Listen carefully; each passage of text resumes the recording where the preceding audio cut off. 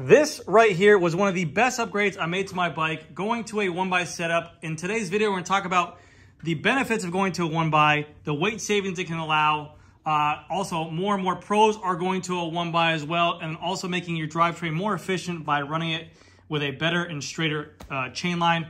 We're going to talk about this product, which is today's product that I have here by Allo Gear, and definitely a lot more of configurations that I have set up, because when I was looking for this setup, not a lot of people make a 12-speed 1x chainring for the new Shimano, but I ran across this company, which they do. We'll talk about all the configurations, and also we're going to remove it, compare it to the stock weight as well, and hopefully you guys enjoy it. So before we start removing this and talking about this product, why did I go 1x? Well, as you guys know, I'm a big advocate of it because of the fact of where I live at, South Florida. When we do about a 35-mile ride or about a 42-kilometer ride, we only gain about 200 feet of elevation. So there really is no need for a front derailleur or a double chainring like I have here. I feel like it's just a waste. There's more chances for chain drop, and it's also heavier. But with a 1x chainring that I can actually get, that I feel with a confident configuration of gearing, I have on here a 52-tooth chainring up front, paired with a Shimano 12-speed cassette in the rear. This is a 1134 in the back. So I have a ton of gearing, a lot of which I don't need. A bunch of these gears back here are redundant. I don't go into there, but there's a ton of configurations of what I have used. Now you guys might be saying to yourself, GC, what if I live in the hills or the mountains, okay? I need some gearing. I need some 2x in my life. Well, a lot of pros nowadays are actually going over to this 1x setup. Now you guys might also say to yourselves, you're not pros. Well, I got to answer for that too. Just get better at cycling. Editor, why don't we throw up a picture of the bike I'm talking about right here? Per example, 1. Now, this is some high quality editing right here. Thank you, editor. But seriously, right here in the background, this is the reigning Tour de France champion, Jonas Vingegaard's Cervelo S5 that he has on here. And now he's rocking, because now they're pretty much sponsored on Team Jumbo-Visma, SRAM group sets. And they've been running SRAM groups with a 1x setup on here. You have a 1x chainring in the front with a 1036 chainring in the back and a 50-tooth in the front. And they're using this for a climbing stage with some nice shallow depth wheels. We've also seen Wout van Aert running a 1x setup as well. That seems to be their group set of choice when running a up and down kind of hill terrain. Now, granted, they have the legs for it. They're pro athletes. They train for this. But again, you too at home can figure out what kind of gearing you need for where you're living at, because let's be honest, we're not going at these different courses or these different elevations and riding a whole country. We're usually in our backyard. We're riding down the street, or we know the roads we're always riding. So we can find out what gear works for us the best, like a 50-tooth, a 52-tooth, or maybe even a 48-tooth, and run a 1033, a 1036. I have here 1134 with a 52-tooth on here, and kind of figure out that configuration because of the fact of, like I said, you get a better chain line, you get better shifts, and also you get less friction and less resistance in that as well. We have less to worry about with chains dropping. We have less to worry about with maintenance-wise in terms of a front derailleur with chain rub. It just, all in all, I think it looks way sexier. It looks better, and it functions much easier. There's less to go wrong on your bike. So like I mentioned before, this is the 52-tooth in the front and then a 1134 cassette in the rear. But in all seriousness, with the amount of speeds that we have in these rear derailleurs now, like this is a 12-speed setup, I could see it's always been hinted at, or not hinted at, but it's always been kind of talked about and rumored, and especially with the classified rear hubs with the gearing in the back, and Campy already having a 13-speed group set. There's always these kind of talks about maybe having a 13-speed group set in the back for a road bike, and then literally getting rid of the front derailleur altogether and just running 1x chainring configurations. It is, I think, a better end experience for the end user experience because of the fact that there's less maintenance on that. I can tell you how many times people have hit their front derailleurs by accident, have had chain drop with a SRAM red Axis or Force front derailleur, and just have had malfunctioning front derailleurs like here in South Florida because the lack of usage of the front derailleur. They keep it in their big chainring. Sometimes corrosion can build up on there, and then these little pivot points on these springs back here, what can happen is they can freeze up, and then when they do go to use a front derailleur, it doesn't work anyways. So nothing wrong with a 2x group set, but I think that the bicycle can still be made a little bit more efficient in the long run. And another reason why I went 1x is because of the fact I didn't need it, but two, the 105 stuff only came with a 50-tooth crank or 50-tooth chainring in the big, And like I mentioned before, in South Florida, I want a little bit bigger, like a 52, something that I can push a little bit better for gearing in here, so that way we have a better efficient for the rear gears in the cassette. And also weight. The 105 stuff is the heaviest of the group sets out of the Ultegra and the Dura-Ace. And if I can shave some dead weight off my bike by taking away stuff I don't need, and I could sell this stuff later on down the road, why not do it? So we're gonna get the weight of what these are right here. I have the chainring bolts installed, and also this front derailleur. I could also do a wire because of the fact that we didn't do a wire, or I don't have the wire anymore, but take it to a tripod. If for any reason I ever wanted to go ahead and reconnect my front derailleur here, I basically just plugged the Di2 wire inside of here. You guys can actually see it. It's still sitting right there. So right now my shifter still has it plugged in. And if I ever want to go back to a 1x setup, I just basically put my front derailleur back on, put my chainrings back on, and we're good to go if I ever need to do so. But let's go ahead and weigh this real quick. So front derailleur with the bolt on here for a braze-on. Yeah, 137 grams. Holy cow. I swear I would get dropped if I had that on my bike. Chainrings on here, a 50-34 with the chainring bolts. Yeah, what's this? 204 grams, okay. And just for video's sake, I do have the exact same Di2 wire that's stuck inside my bike, a 850 millimeter length wire, because we're being weight weenies here. 7 grams, okay? So let's total that up. Okay, so that is a total of, go ahead, editor, put the number right up here so everyone can see. That is a total of 348 grams of what this total takeoff is of my bike. So now what we're gonna go ahead and do here, thank you, editor. Damn. Thank you, editor, for doing that. Now what we're gonna go ahead and do now is we're going to remove this chainring off my bike and weigh it to the scale and then subtract that to find out the total amount of weight. Right now, 341 grams or 347 grams is about pretty much 3/4 of a pound. Again, nowhere near anything to be gawk at, but I mean, to save 3/4 of a pound, if we're talking a relative and if we're talking like, you know, significance, people do pay thousands of dollars to remove that kind of weight off their bike. So we're getting here with just an upgrade of chainring and I think a more efficient drivetrain as well. So let's go ahead and remove this off the bike.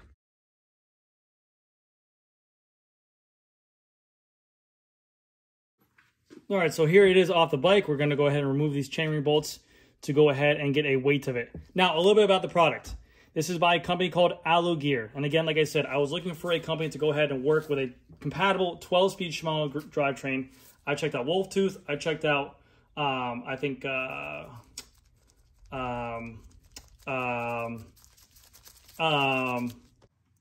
editor, take that part out. 3, 2, 1, go. And I also checked out Rotor as well. But none of them really had a chainring that worked for 12-speed that they said significantly worked for it. And when I did, I think Rotor said it, they did, but they only had the biggest option as a 50-tooth chainring on there. And again, like I said, I want a little bit more oomph. I want a 52-tooth because that's what I'm used to. So they had it. So I got in contact with this company. They were very kind enough to send me out this chainring, and I've been very, very happy with it ever since. I have about maybe 300 miles on it, nothing crazy, but I'm really enjoying it, and it's been working really well. It says it works with a 12-speed Shimano chain, 12-speed SRAM flat top chain. I'm running an XX1 mountain bike chain on here for the copper look of it. It says it also works with a Campy chain. They come in chainring teeth all the way from 38 tooth all the way up to a 62 tooth if you want to as well, which is crazy. And they come in different offsets for that as well. But it's mind-blowing. They also make these little things because you can see on the Shimano stuff, they have these little gaps or lips here. They also sell a kit that you can actually put on here to make it look like completely flush. And it looks very, very cool. Come in different colors and everything. I'm going to go ahead and have the editor put up a picture right now of what this looks like on a bike with that little kit. Editor, put a picture up. Great editing work here, guys. No, but you can see here, see that it kind of has a little like fixture around it to fit against the Shimano crank. They have that option. I thought it looked a little bit cheesy, but you do have that option as well. And like I mentioned before, they do come in a bunch of different colors. Say that as well. They also come in a bunch of different colors, which the editor will pop up right about now. From wherever your heart desires, again, the colors, they offer me a different color if I wanted to, but I just thought the black looked the best. But you have like purple, gold, green. So if you're looking for a color-specific chainring on here, they have every single color on here for about $104. So not bad. And this is what it looks like taken off.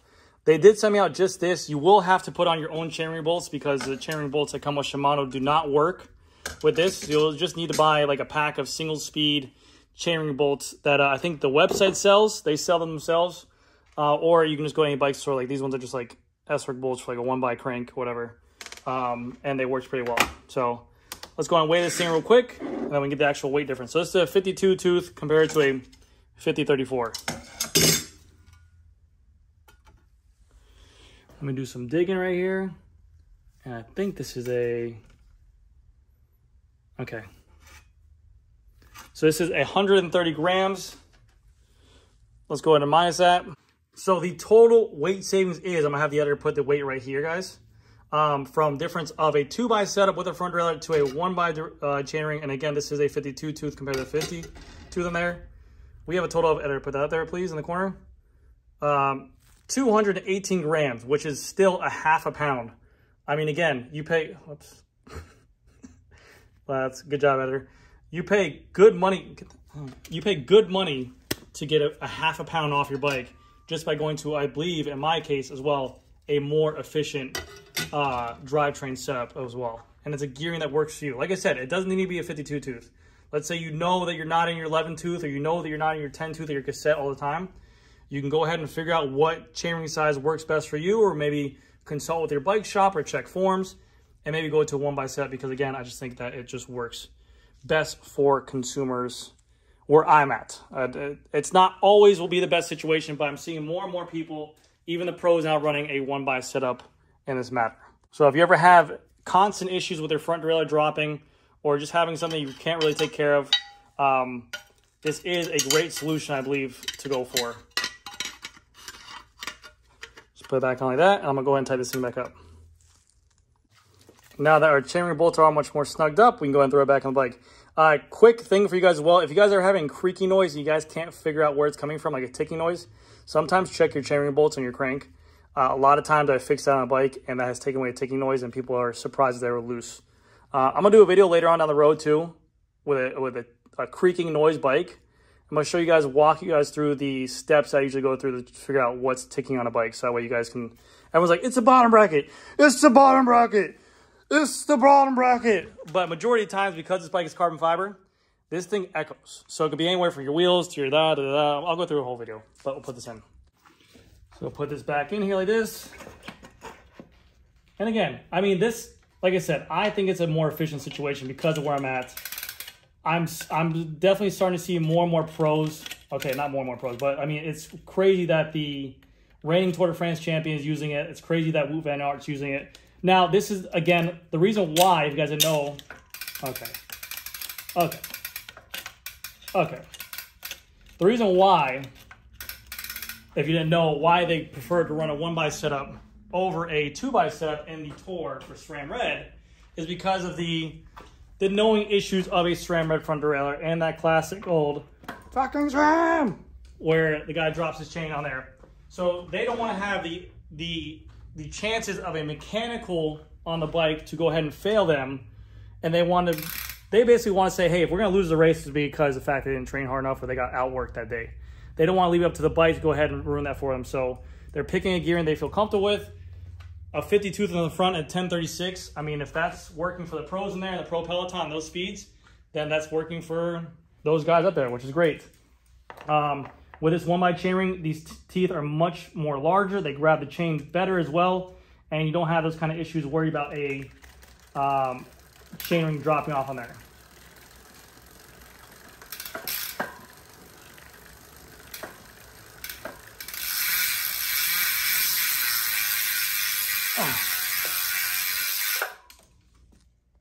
Let me give you guys a little free buy sound test, and we'll wrap it up with a conclusion of why we did this video, okay?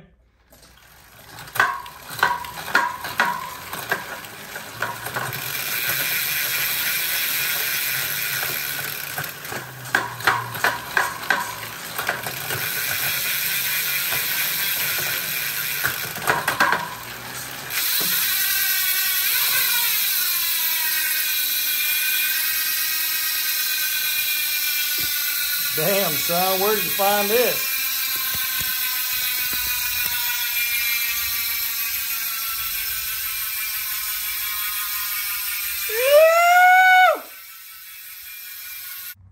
All right, so there you have it. That is the full video on this 1x setup. Again, if you guys are interested in this chain right here, it's from Alu Gear. I will put a link to their store down below. I don't have a discount code. I don't have anything about them. I just think they make a really good product. They make chainrings, I think, for mountain bikes, for 12-speed Shimano, SRAM as well. They make chainrings for everything. So if you guys are looking for a color-coded chainring out there, and maybe you guys want to help with a 12-speed 1x setup that's compatible, you guys can know now that this works with it really well. So if I can help you guys in that matter and maybe take a little bit of the edge off someone for you, then there you go. But again, like I said, this will, I don't know if this will ever replace 2x in as a whole, like towards the whole industry, but I definitely think 1x is more efficient in terms of a better chain line. You have less to worry about with mechanical, with a dropping chain, or even throwing the chain off the bike. You don't have to worry about a front derailleur failing on you, or chain rub, or just hearing a noisy front derailleur either. You're seeing more and more people go to a 1x setup, like I mentioned before. You have the Jumbo Visma team. You have even Vegan Cyclist is a huge advocate on it on his channel. He's running a 50 tooth in the front and a 1052 in the rear with a SRAM mountain bike rear derailleur on there. I've done a build like that as well. Let me know what you guys think. Do you guys ever think that the industry will go to a 13-speed rear derailleur cassette and a 1x7 in the front? I really do enjoy it. I think it makes the bike look much sexier and cleaner. And also there's less maintenance and less to worry about. How many times have you guys been at your garage messing around with limit screws, messing around with cable tensions, messing around with all that stuff and still hearing a derailleur rub? It's never a fun time. And I will have a full review of this Elves. I'm still putting some more miles on it. I'm actually really enjoying this bike. Already had an issue though. I cracked my stem here on the, right there, you can see that. I was playing on this thing and kind of cracked it, so it's very soft. But the bike itself has been handling phenomenally. It is a great bike for South Florida, super aero. It is a little bit vertically stiff, but we'll get more into that video down below. So thank you guys again for watching. I'll see you guys next video.